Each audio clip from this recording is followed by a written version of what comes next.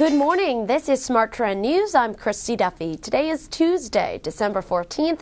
This is your opening bell market update. U.S. stock futures are trading higher today, following a better than expected report on producer prices. The Labor Department reported that U.S. producer prices rose to a seasonally adjusted 0.8% in November, ahead of consensus estimates for a rise of 0.7%, which is the biggest gain since March. Also due out includes October business inventories at 10 a.m. Eastern Time and the FOMC's policy decision at 2:15 p.m. Eastern Time. In corporate news, Best Buy reported third quarter EPS of 54 cents before the bell, which missed consensus estimates for 61 cents per share. Revenues for the quarter fell 1% year over year to $11.9 billion, missing consensus of $12.5 billion. Pfizer may be in the spotlight today after the company raised its first quarter dividend to 20 cents per share, up from 18.